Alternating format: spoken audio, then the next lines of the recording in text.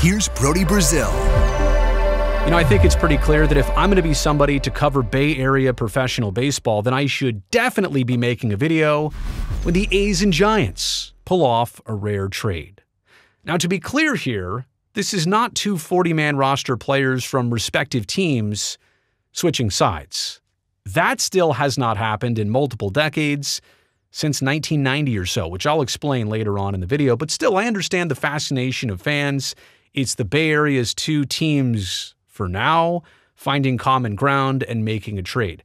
I actually take it one step further, and I've included their photos here because I think they're part of this process. David Forst, who runs the baseball side for the A's, and Farhan Zaidi, who's been in that role running baseball for the Giants for the last couple of years. They both broke into Major League Baseball with the Oakland A's in the early 2000s under Billy Beane when he was the team's general manager. So they have a very good familiarity with each other. They probably think alike, and that's why a trade of any kind happening might seem even more rare, because two minds thinking the same way, they may not pull off trades as opposed to two totally different individuals. So this is actually kind of a cool trade, not just because of the two teams involved, but for me, in the way I view it, the two human beings involved with making it happen. Actually, though, let's begin with the A's signing Alex Wood. Whoa, that's actually not even part of the trade here, but I want to separate it because a lot of people see a couple Giants coming to the A's and they think all of this was part of the trade. No, this part was not. This is the A's signing the lefty pitcher free agent Alex Wood. He's 33 years old. He's had 11 big league seasons, a career 3.74 ERA. Yes, he did spend his last 3 seasons in San Francisco. In that span, 367 innings pitched and a 4.41 ERA with the Giants. Now, his deal is reported like this: a 1-year contract worth $8.5 million. It's all guaranteed. And let me say, the reason I did not initially make an Alex Wood signing video, this happened a couple days ago, is because I was still waiting on the terms and conditions of this deal. The A's have not signed anybody this winter to more than a 1-year contract. Their uncertainty is tremendous past the 2024 season. They don't know where they're even going to be playing for 2025 and beyond. There's a lot of location situations and financials to be involved here and that are maybe unknown at this point, at least publicly. So interesting but not surprising that it's only a 1-year contract, but $8.5 million from the A's standards, that's a pretty high amount. And we'll talk about how much now the A's have committed between Wood and Stripling in just a second. But there's also a $1 million possible incentive package as part of this contract for Alex Wood. So obviously some depth in the rotation. We'll talk more about that in a second. Alex Wood probably wanting to sign here for the opportunity to showcase himself, to get paid a decent amount, to definitely be in a team's rotation. This is probably kind of a show up and show out type situation for Alex Wood. We'll see what he gets out of it. Okay, now on to the actual trade. That was not the trade. This is the trade.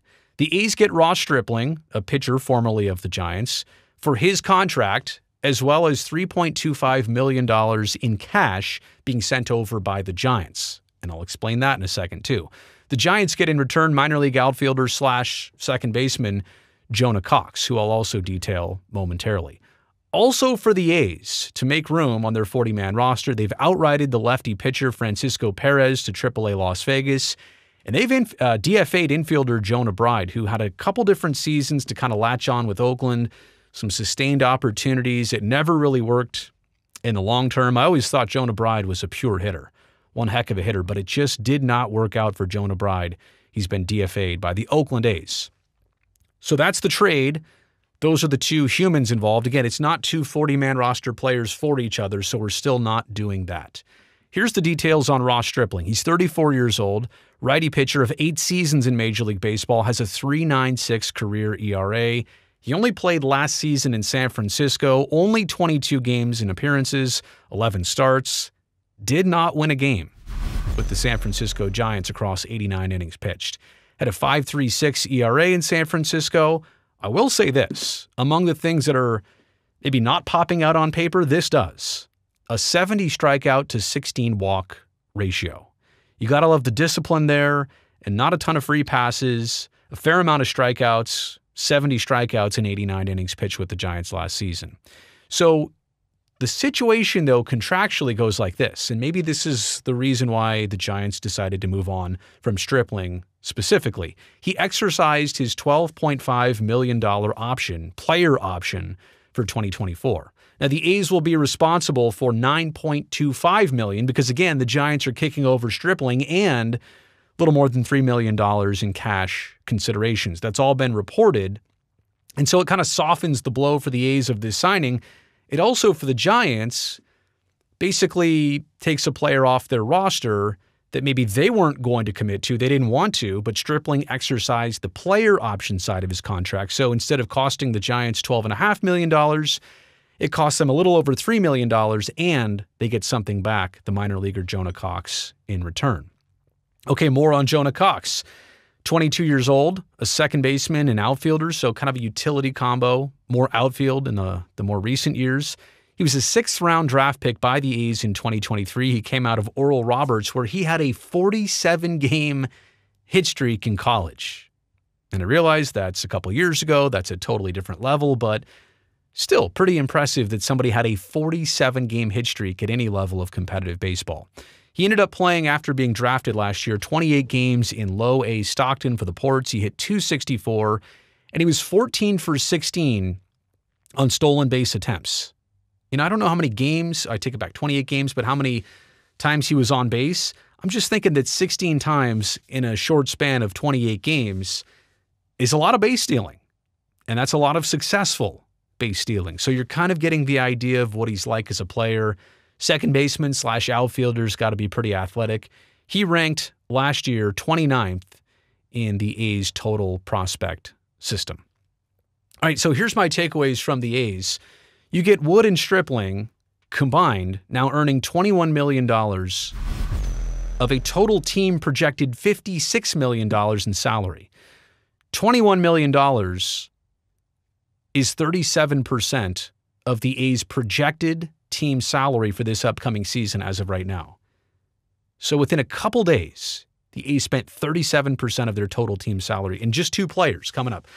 And I say projected because there's a lot of players right now that are still going through the arbitration process, or they're obviously under team control. They will be part of the A's. We just don't know how much their salary is going to be for the upcoming season. But isn't that kind of interesting that 2 players account for $37 million and you just got them? Both of these players, Wood and Stripling, are intended starters. I think that's what the A's acquired them for. That's probably why they want to use them. It gives the A's now at least a known commodity in their top 4 starters of a 5-man rotation. You've got Paul Blackburn, you've got J.P. Sears. Now you've got Wood and Stripling added to that mix. There's also Mason Miller, Trevor Gott, who the A's acquired this offseason, really one of the only other free agents they picked up, and Danny Jimenez. All 3 of those names are going to be more on the bullpen side of things and potential closers. And I've just got to say, Mason Miller was starting games last year.